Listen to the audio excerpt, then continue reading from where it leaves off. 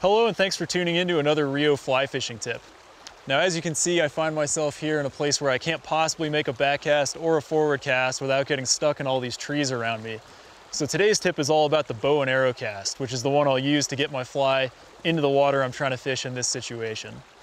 Now the way the cast starts is with the fly in your hand, and I'll just quickly pull the fly back to load the rod, let it go, and you can see it pings out there, and I've made a nice bow and arrow cast. Now the hardest part, as you can see, is getting the fly back to reset because I've got all these branches in the way, but by sticking the rod up in the air, I can kind of swing it back over, get the fly in hand to reset for another bow and arrow. I've got a totally fishable cast in this water that otherwise I wouldn't be able to get a fly in if I was trying to do an overhead cast.